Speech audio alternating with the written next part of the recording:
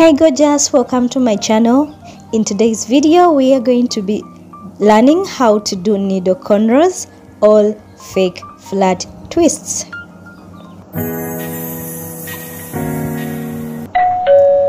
Starting off with freshly washed hair. If you are new here, you are most welcome.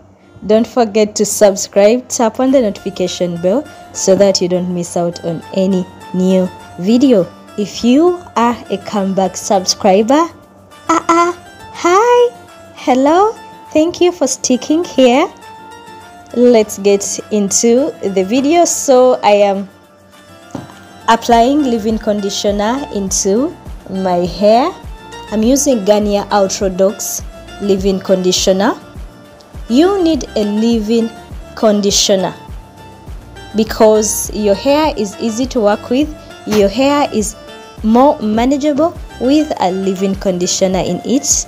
I am brushing the ends of my hair because they tangle a lot.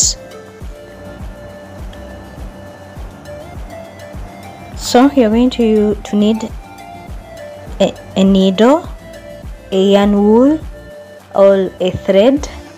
So it is advisable to get a bigger needle. Don't use a smaller needle for safety purposes. Use a blunt needle if you can find a blunt needle. If you can't find a blunt needle, we are going to be using the back of the needle, the back where the thread sits, not the pointed area. I hope that makes sense. So I applied some gel on my hair. So just pass the needle through your hair. Make sure you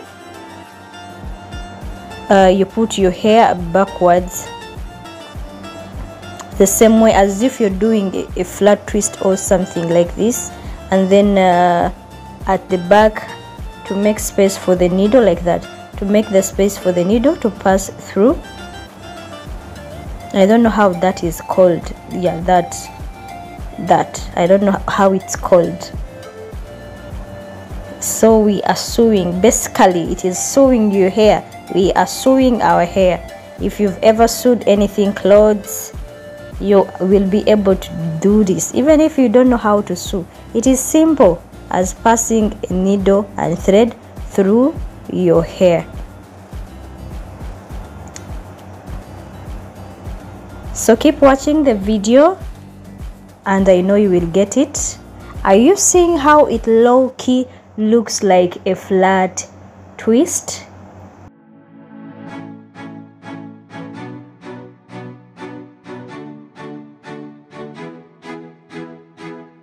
Yeah, so continue doing that. Don't leave bigger spaces. Yeah, the smaller the gaps, the spaces you leave, I think the neater it looks.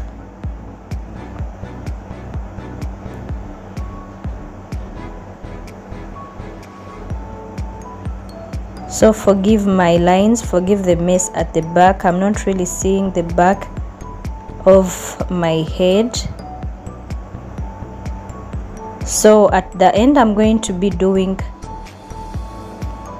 African threading.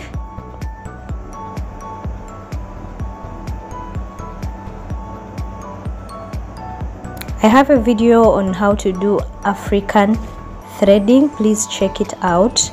If you haven't subscribed to my channel, please consider subscribing. I do hairstyling, natural hair tutorials, 4C hairstyling, DIY natural hair care remedies, skincare remedies using natural ingredients. Subscribe to my channel. Tap on the notification bell so that you don't miss out on any new video. Don't forget to give this video a thumbs up. So let's try on the other one.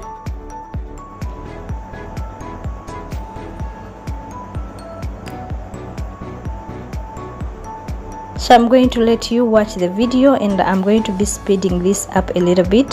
I'll be back shortly.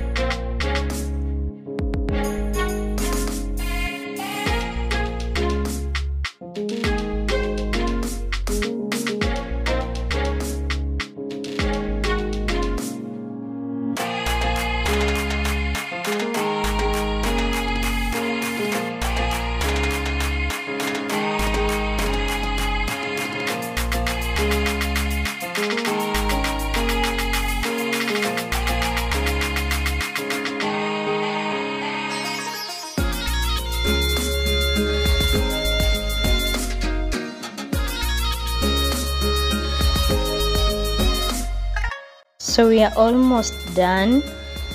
Do my hands hurt? No, but my arms are yes.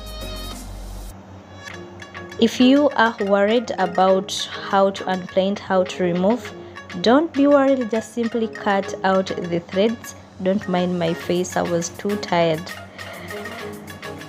Simply cut out the threads and then pull them out. So also be careful not to pierce yourself, not to pierce your brains out. And finally we are at the last one. So these low-key look like flat twists.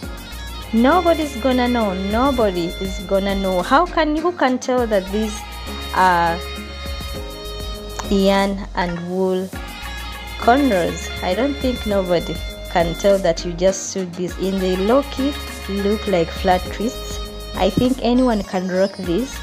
They are simple, beautiful, and easy. Who is that? Thank you for watching. Don't forget to give this video a thumbs up. Don't forget to comment. Don't forget to share.